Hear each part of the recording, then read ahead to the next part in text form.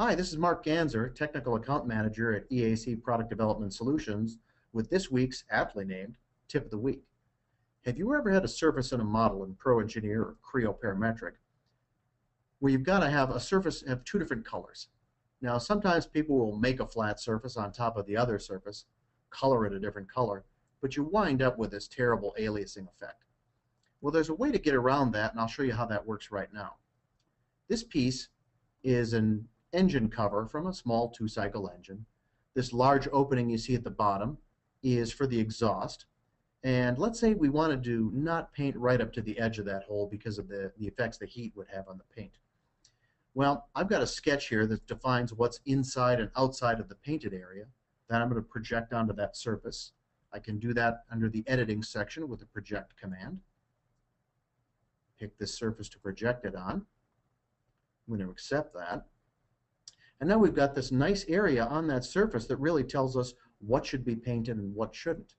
Well, how do I make the two colors on the model? I'd like to split this surface right here, but really it's just a reflection of the solid. I can't do surface operations.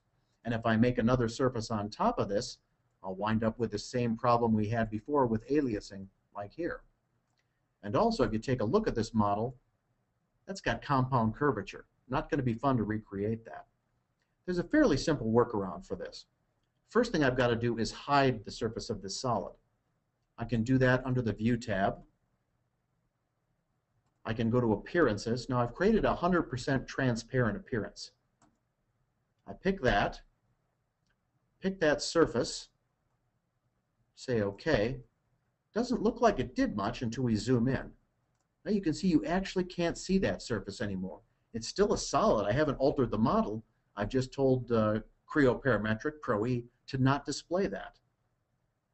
Now we've got to replace that surface with something we can split into two pieces.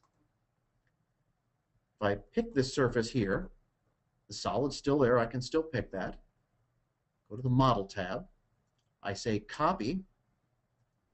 Paste becomes active. I hit Paste. Makes a surface copy identical to what I just hid. So let's accept that.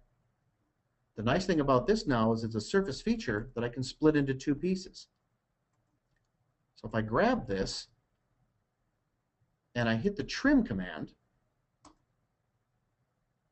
system's going to say, well, terrific, what do you want to trim around? I want to trim using that curve I just projected. Now on screen, I've got this arrow that says both ways. It says you want to keep inside that border or outside. Well, that doesn't help me. I want to keep both. But if I go to this flip side tool in the icon, I get a third option that says you can keep both. You can have your cake and eat it too. So let's accept that. Now that I've used that projected curve to split this surface, I'm going to hide that.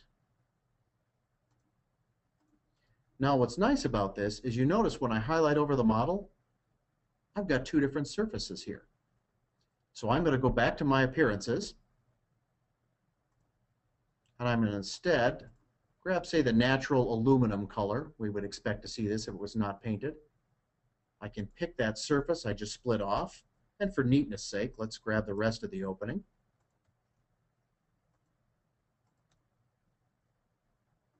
And we'll accept that. Now you can see we've got one surface on a model with no lines, no aliasing, two different colors. Nice way to make that happen. If you have any questions about this or anything else, call your account manager at EAC or contact any one of us technical managers or anyone else at the company. Thanks and have a great day.